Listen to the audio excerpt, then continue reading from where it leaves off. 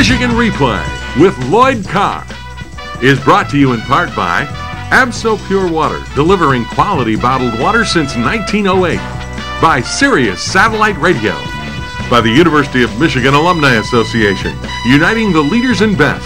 www.umalumni.com. By State Farm, providing insurance and financial services. By AT&T, for a behind-the-scenes look at sports, visit attblueroom.com/sports. And by Powered by Pontiac, the official performance machines of the NCAA. All I say to you is congratulations on a great win. This is a great Michigan team win. I'm damn proud. A Michigan Replay exclusive in the locker room after a victory over Illinois in a gutty, tough, hard-nosed win on the road. Lloyd, you had to be proud of that team out there. Well, I wasn't. And Jim, you said it after the game. It was a resilient group, and it was a special win because there was a lot of things that went on in the course of that game, and we kept battling, kept finding a way to stay in the game. It seemed like through the first quarter we were saying, what next? Because Mike Hart doesn't start. Chad Henne has to go out for a little bit. Carlos Brown, the backup running back, has an ankle problem. It was like one of those things of what's going to happen next, and yet through that all, they fought and they got the victory. Well, and especially when you consider the way the game started. I mean, we win the toss and defer, kickoff, and it went back so fast, made your heart swim. Well, here's how it started off, and I'm sure you were standing there going, wait a minute, this wasn't the way it's supposed to go. Well, you know, I give Illinois credit. They set up a new return there, blocked it differently, and hit a crease. And here on second down, a play-action pass, Donovan gets caught watching the ball, and they're ahead 7-0. Less than a minute gone, and you're down 7-zip. That's exactly what you don't want to do on the road. All right, well, here you go, your first possession. You get out of trouble here on this third down completion, but then on the next play, you throw a pick.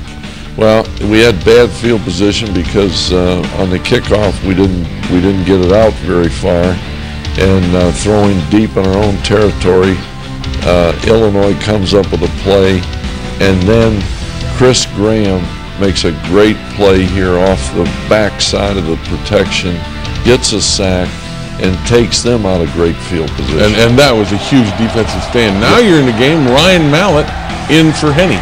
Well, Carson Butler caught some balls, and this has been a very good play. It's one of the ways we try to slow down the pursuit of the defense against our running game. Here Carlos Brown runs off left tackle, and Carlos had quite a day. Here's the field goal, and you didn't even know this happened, did you? No, I did not, and I'm glad I didn't. What a remarkable kick, and even the effort that Zoltan Mesko made to get the ball down after mishandling it turned into a great play. 7-3 game at that point, and then Illinois comes back in the second quarter, puts together maybe their best sustained drive of the day. Well, we did a good job of getting some people to the ball. But Juice Williams, his biggest run of the day, kept the ball, and it wasn't that we didn't play it well. He made a great cut inside. Here, Mendenhall, we missed some tackles, but this guy he's made nifty, isn't he? Yes, he did. That was a great run for 10 or 12 yards. Then they get the touchdown from Dufresne as they go wide on you and take a 14-3 lead. Well, that was not a good omen. 90 yards. A long drive. They hit some passes, and we're really we're not in sync here. But then you come back, Chad Henne back in the ball game. Boy, did he deliver! Well, he delivered in so many ways, but they're a big play when we needed it. Down 14-3, a great throw and catch, great protection. Arrington continued his wonderful season. Here, Chad comes back and finds Mario for a big first down. And then off play action. Well, I thought it was a great call here, and Mario made a great effort to get the ball into the end zone, and we're back in the game. At that point, it's 14-10. Then the defense really stood up. Look at this. Short yardage, and you stop the quarterback on the same run that he broke earlier. It's the same type play, Jim, and we really, really for the rest of the day did a good job with that play. And then Illinois makes a big mistake. One of the bigger plays of the game. Yes, it was, because it kept our drive alive. They're going to have good field position. They left the kicker, and here a great throw, and Mario ran a good route. We had good protection. And this is good field position. Yeah, right before the half, get a great draw play here with Brandon Miner running, and inside 2 minutes you go no huddle. And I thought this was one of the key drives of the game. Well, I think it was too, and Brandon Miner gave us some very, very good plays today, some of them without the ball. Here is just a sensational throw under pressure, and Carson Butler is covered well and still makes a catch to keep the drive alive. We talk about sensational. How about that one? Unbelievable. Great catch. And, of course, they ruled this ball was caught out of bounds. And fortunately, replay the last time we had controversy down there, we didn't have replay. Thank goodness we had it today. Because at halftime, you go off with a 17-14 lead.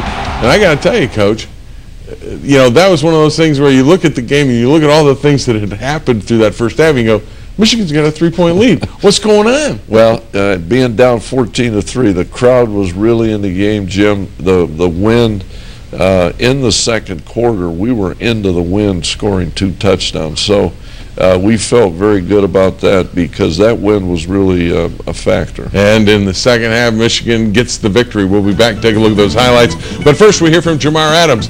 Talks about how Michigan handled that spread option. We worked hard and practiced on it, and you know, guys, we had some struggles here and there, but guys just did a great job of fitting, you know what I'm saying, the option the way we were supposed to fit it, and we just did a great job out there today.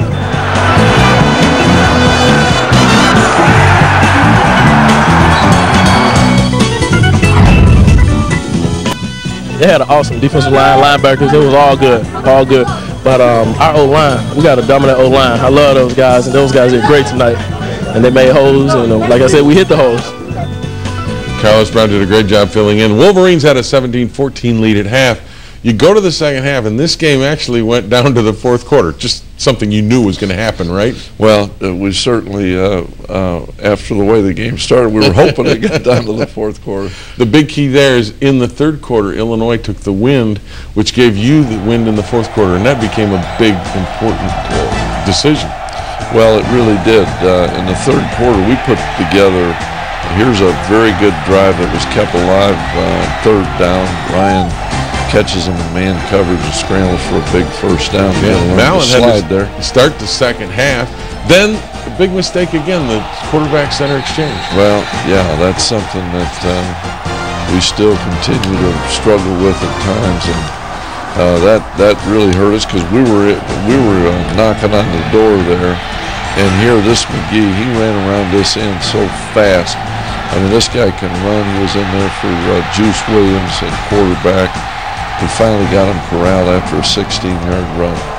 Really an amazing game. 4 quarterbacks in this ballgame. And here's Mendenhall again as they start to put a real good drive together.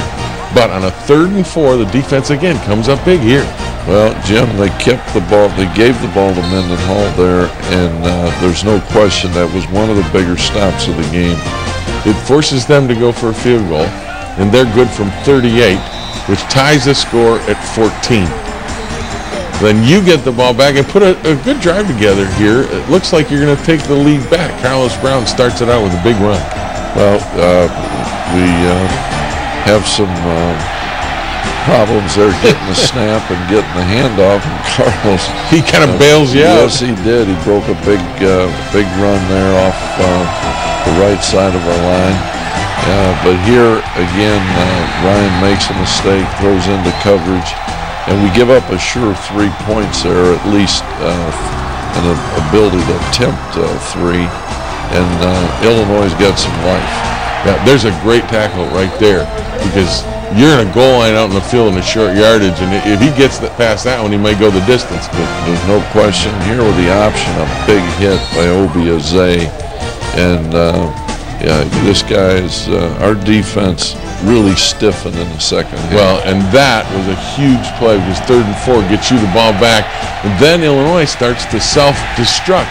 This is a 3rd down play where you don't make the 1st down, and this face mask gets you 15 more yards. No question, Jim. That was another one of the real big plays in the game because we're going to have to punt the ball there.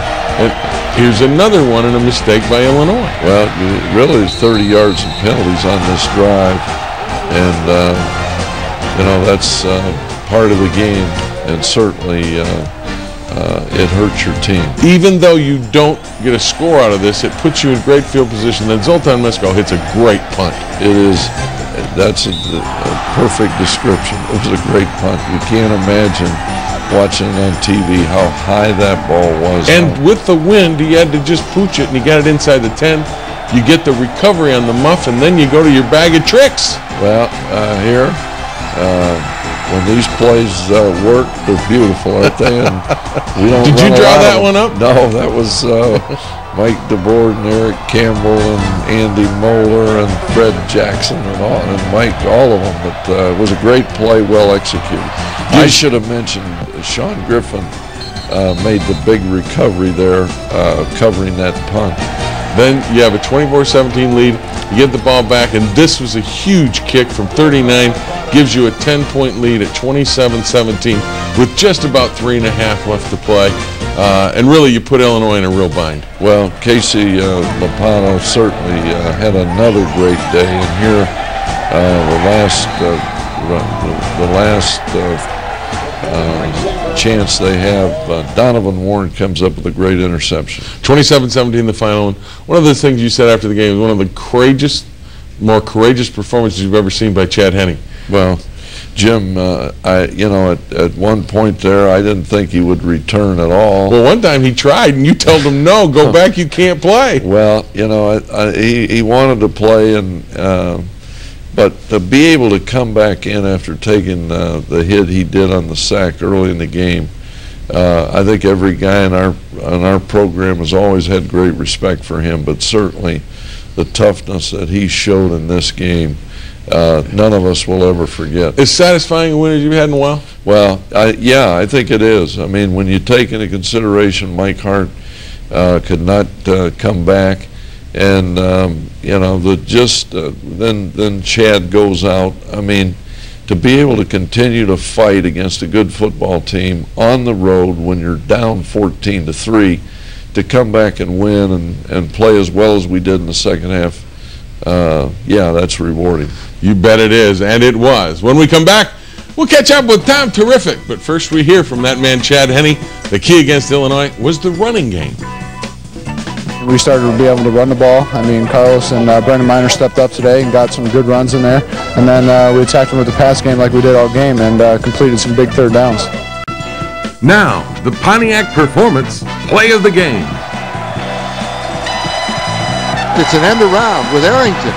Arrington's going to throw back in the end zone. He's got Manningham for a touchdown, Michigan. How do you like that?